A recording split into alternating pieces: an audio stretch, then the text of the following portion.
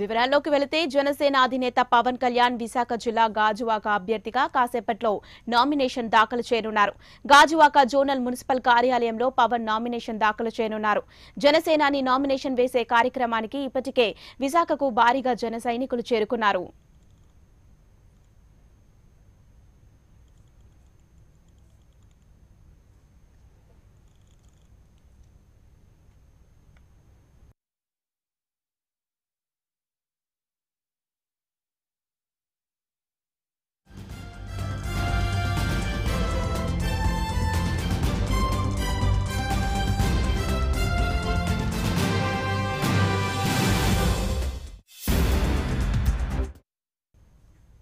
Nomination దాఖలు చేసిన అనంతరం జనసేన అధినేత పవన్ కళ్యాణ్ ఎన్నికల శంఖారావం పూరించనున్నారు.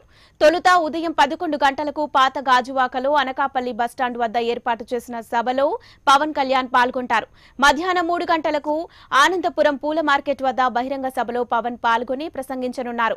సాయంత్రం 5 గంటలకు Visakha RTC complex old jail రోడ్డులో జరిగే సభలో పవన్ కళ్యాణ్ పాల్గొననున్నారు. రేపు పశ్చిమ గోదావరి జిల్లా భీమవరంలో పవన్ నామినేషన్ వేస్తారు.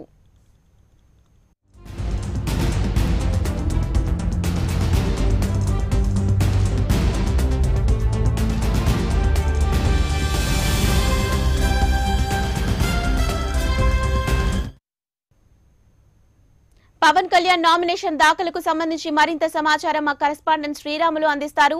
శ్రీరాములు, చెప్పండి, పవన్ నామినేషన్ దాఖలకు సంబంధించి మీ దగ్గరున్న సమాచారం ఏంటి? ఈ రోజు విశాఖ గాజువాక నియోజకవర్గం నుంచి ఎమ్మెల్యే అభ్యర్థిగా జనసేన అధినేత పవన్ కళ్యాణ్ నామినేషన్ దాఖలు చేయనున్నారు. ఈ సందర్భంగా భారీ ఎత్తున అభిమానులు అదేవిధంగా కార్యకర్తలు కూడా అన్ని ఏర్పాట్లు కూడా పూర్తి చేశారు. ఈ నేపథ్యం చూసుకుంటే ఈ రోజు 11 గంటల నుంచి 12 గంటల వరకు గాజువాక మున్సిపల్ కార్పొరేషన్ లో నామినేషన్ దాఖలు చేయని నేపథ్యంలో అక్కడ అన్ని కూడా భారీగా జనసేన నాయకులు సైనికులు కూడా మోహరించారని చెప్పుకోవచ్చు. ఈ మధ్యలో ఎటువంటి అవాంఛనీయ సంఘటనలు జరగకుండా అటు పోలీసులు అదేవిధంగా జన సైనికులు కూడా అన్ని ఏర్పాట్లు పూర్తి చేసినట్టుగా తెలుస్తుంది. ఈ నేపథ్యంలో చూసుకుంటే 10 గంటలకి జనసేన అధినేత పవన్ కళ్యాణ్ విశాఖ ఎయిర్పోర్ట్ చేరుకుంటానన్నప్పుడు కూడా ముందస్తుగానే 8 గంటలకు గంట ముందుగానే విశాఖ ఎయిర్పోర్ట్ చేరుకున్నారు. అక్కడి నుంచి ఆర్ఎన్బి గెస్ట్ హౌస్ పక్కన ఉన్న మార్క్స్ హోటల్లో బస్ చేశారు. అయితే అక్కడ బస్సు ఈ రోజు విశాఖ జిల్లాలో భారీ బహిరంగ సభలు 3 చోట్ల నిర్వహించనున్నారు. అయితే 3 చోట్ల నిర్వహించిన కార్యకర్తలు అదేవిధంగా నాయకులతో కూడా అక్కడ మంత్రాలు చేస్తున్నట్టుగా తెలుస్తుంది. అయితే ప్రస్తుతానికి చూస్తుంటే అక్కడ ఏ విధంగా ఫాలో అవ్వాలి, అసలు ఏ చర్చలు జరపాలి, రాబోయే ఎన్నికల్లో ఓటర్ తాలూకా ఏ విధంగా వాళ్ళని ఆకర్షించి రావాలనే విషయాన్ని మాత్రం చర్చిస్తున్నట్లుగా తెలుస్తుంది. అయితే ఈ దశలో మనం చూసుకుంటే మాత్రం ఈ రోజు నామినేషన్ గాజువాకలో నామినేషన్ వేసిన వెంటనే అక్కడ లంకా గ్రౌండ్ లో మైదానంలో ఏర్పాటు చేసిన బహిరంగ సభలోని ప్రసంగించనున్నారు. అనంతరం అక్కడ నుంచి ఆనందపురం పూల తోటలో పూల గ్రౌండ్ సమీపంలో మార్కెట్ సమీపంలో మరొక బహిరంగ సభ ఉంది. అక్కడ కూడా కార్యకర్తలని అదేవిధంగా అభిమానులతో ప్రసంగించనున్నారు. దీంతో పాటు చూసుకుంటే అనంతరం అక్కడి నుంచి బయలుదేరి సోమవారం సాయంత్రం 5:30 కల్లా విశాఖ ఆర్టీసీ కాంప్లెక్స్ పక్కన జైల్ రోడ్ లో కూడా భారీ బహిరంగ సభ ఏర్పాటు చేశారు. అయితే ఈ సందర్భంలో కూడా అన్ని చోట్ల కూడా విశాఖలోని భారీ ర్యాలీ కూడా ఏర్పాటు చేసినట్లుగా తెలుస్తుంది. అయితే ఈ గురించి చూసుకున్న అసలు మేనిఫెస్టోలో సిద్ధాంతాలు మరొకసారి ప్రజలకి జనసేనతో ఇచ్చే పార్టీ సిద్ధాంతాలు చాలా పార్టీ లక్ష్యాల గురించి కూడా పవన్ కళ్యాణ్ ప్రసంగించినట్లుగా తెలుస్తుంది. అయితే ఈ నేపథ్యం చూసుకుంటే ఈసారి మాత్రం విశాఖ గాజువాక నుంచి మాత్రం పోటీ చేయడంతో మాత్రం ఒక విధంగా పవన్ అధ్యక్షుడు జనసేన అధ్యక్షుడైన పవన్ కళ్యాణ్ స్వయంగా విశాఖ నగరంలో ఎమ్మెల్యే బరిలో దిగడంతో పాటు ఇటు కార్యకర్తల్లోని అదేవిధంగా జన సైనికుల్లోని పార్టీ అభ్యర్థుల్లో కూడా నూతన ఉత్సాహం కనిపిస్తుంది. అయితే అదేవిధంగా చూసుకుంటే విశాఖ నుంచి ఎంపీ పదంగా జేడి లక్ష్మణరావు పోటీ చేయడంతో మరింత ఉత్సాహంగా ఉన్నట్టుగా తెలుస్తుంది. ఒక నీతికి నిజాయితీకి కలిగిన పార్టీ సిద్ధాంతాలకి కట్టుబడిన ఇద్దరు వ్యక్తులు విశాఖ నగరం నుంచి పోటీ చేయడంతో పాటు ప్రజల్లోని అదేవిధంగా పార్టీ అభిమానుల్లోని అదే పవన్ కళ్యాణ్ అభిమానుల్లో కూడా మరింత ఉత్సాహంగా జరిగి దీంతో అత్యధిక మెజార్టీతో వీళ్ళిద్దరు గెలుపొందే అవకాశం ఉందని చెప్పి కూడా ఆశాభావం వ్యక్తం చేస్తున్నారు. దీప్తి, ఇక ఈ రోజు అయితే నామినేషన్ దాఖలు చేస్తున్నారు. అయితే మరి ప్రచార కార్యక్రమాలు ఎప్పటి నుంచి మొదలు పెట్టనున్నారు? గాజువాకలో ప్రత్యేకంగా ఎలాంటి ఏర్పాట్లు చేస్తున్నారు వాటి కోసం?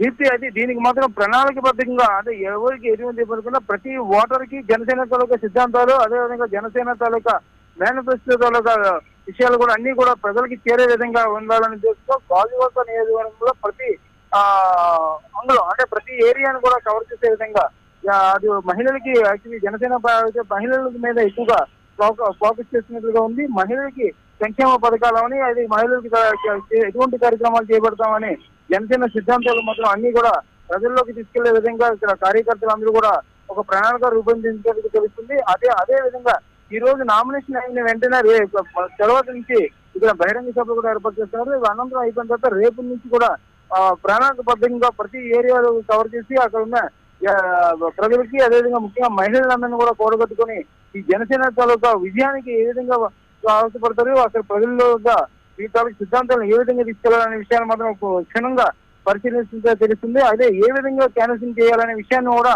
ఇప్పుడు జనసేన నాయకులతోనే, అదేవిధంగా అక్కడ ఎమ్మెల్యే ఎంపీ అభ్యర్థులతో కూడా చర్చించడం జరుగుతుంది. క్రమంలోనే వీళ్ళంతా కూడా ఒక ముందడుగు వేస్తున్నట్టుగా చెప్పుకోవచ్చు. అయితే ఇప్పుడు ప్రస్తుతం చూసుకుంటే ఇంకా కేవలం 20 రోజుల ఎన్నికలు రావడంతో ఈ సమావేశం జరుగుతుంది. అయితే ఇప్పుడు మాత్రం ఉంది తక్కువ టైంలో ఎక్కువగా ప్రజల ముందుకు వెళ్లాలంటే ఏ విధంగా వెళ్లాలని మాత్రం కార్యాచరణ రూపొందిస్తున్నట్లు తెలుస్తుంది. దీప్తి రైట్, ప్రస్తుతం గాజువాకలో రాజకీయ పరిస్థితులు ఎలా ఉన్నాయి? ఇంకా టీడీపీ తరఫున కానీ వైసీపీ తరఫున కానీ ఎవరు పోటీ చేస్తున్నారు? వారి మధ్య రాజకీయ పరిస్థితులు ఎలా ఉండబోతున్నాయి?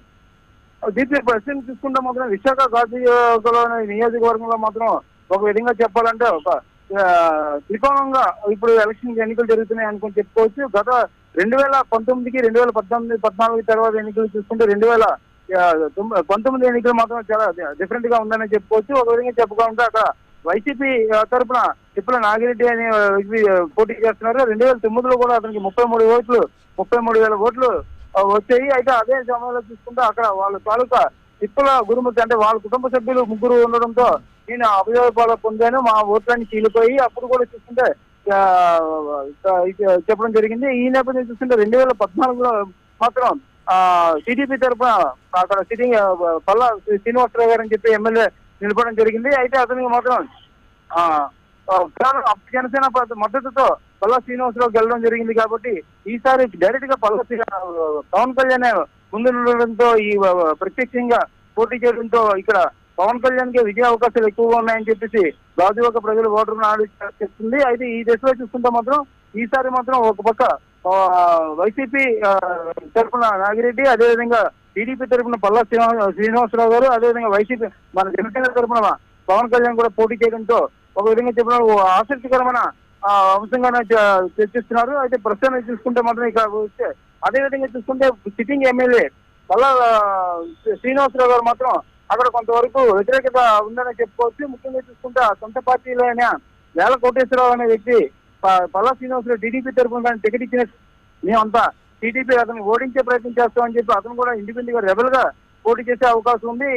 ఈ నేపథ్యంలో చూసుకుంటే మాత్రం అక్కడ టీడీపీ ఓట్లు కానీ చీలినట్లయితే మాత్రం జనసేన పార్టీకి ఎక్కువగా మెజారిటీ వచ్చే అవకాశం ఉంది. ఆ దశలోనే కూడా ఈ జనసేన నాయకులు కూడా ఆ యాంగిల్లో కూడా వారు ప్రచారం చేయడం మొదలు పెడుతున్నారు. ఏదైనప్పుడు కూడా ఈ 2019 ఎన్నికల్లో మాత్రం జనసేన తరఫున అత్యధిక ఓట్లు వచ్చే అవకాశం ఉంది. అది మెయిన్ గా చూస్తుంటే ఒక పార్టీ అధ్యక్షుడు పవన్ కళ్యాణ్ గెలిపించుకుంటే దీర్ఘకాలంగా ఉన్న సమస్యలు కూడా అన్ని చూస్తుంటే గాజువాకలోని చాలా సమస్యలు ఉన్నాయి. అది యాక్చువల్ గా చెప్పాలంటే స్టీల్ ప్లాంట్ ఉక్కు నిర్వాసితులకి ఎటువంటి న్యాయం చేయలేకపోయారు. అదేవిధంగా చూసుకుంటే అక్కడ గంగవరం పోర్టు తాలూకా మత్స్యకారులు కూడా భారీ సమస్యలు ఉన్నాయి. ఆ సమస్యలు కూడా present sitting MLA Palla Srinivasarao గారు ఎటువంటి న్యాయం చేయలేపారు. కాబట్టి డైరెక్ట్ గా ముఖ్యమంత్రి పదవి ఉన్న వ్యక్తి ఇక్కడ మాకు ఎమ్మెల్యేగా ఉన్నట్లయితే ఆ సమస్యలన్నీ పూర్తిగా పరిష్కారం అయ్యే అవకాశం ఉందని చెప్పి గాజువాక ప్రజలు కూడా ఆశాభావం వ్యక్తం చేస్తున్నారు.